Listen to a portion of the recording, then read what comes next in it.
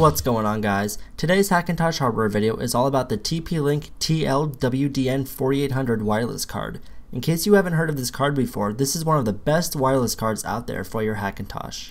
This card features speeds up to 450 megabits per second, dual band connections that operate on both 2.4 and 5 GHz frequencies, as well as 3 antennas which will really boost your signal strength.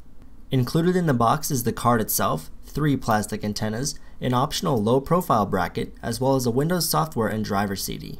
The card itself has a very simple design to it. Other than the 3 antenna connectors and a status light, this looks like any standard PCI card. It's also worth mentioning that the card requires no separate power connector as it's purely bus powered.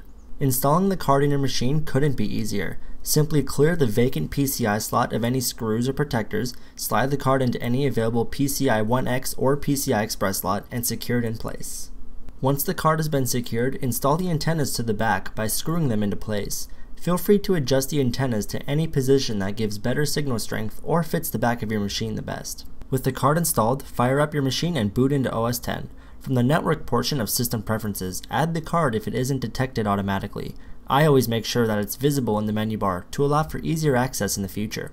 From here, the card will work perfectly, no kernel extensions required.